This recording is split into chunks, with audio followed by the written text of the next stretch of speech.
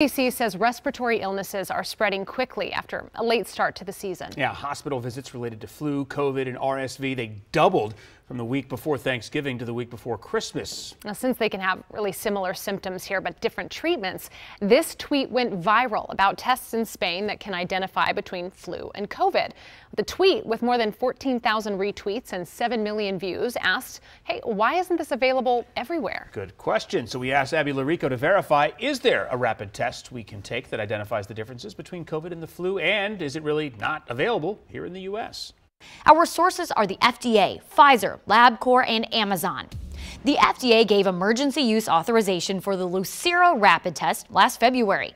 The test is a nasal swab that tells you in 30 minutes whether you have COVID or influenza A or B.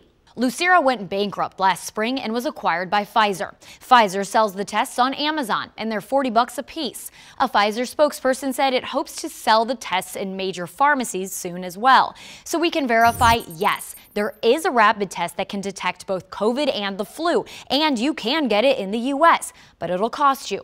LabCorp also got FDA emergency use authorization for an at-home test that can identify COVID, the flu, and RSV. You can order it for $129.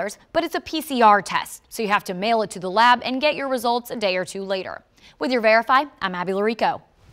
While our Verify team was researching this story, the test was in stock at times and out of stock.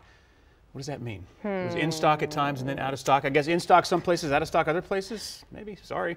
A Pfizer spokesperson said they hope to have a new supply for sale on Amazon later this week.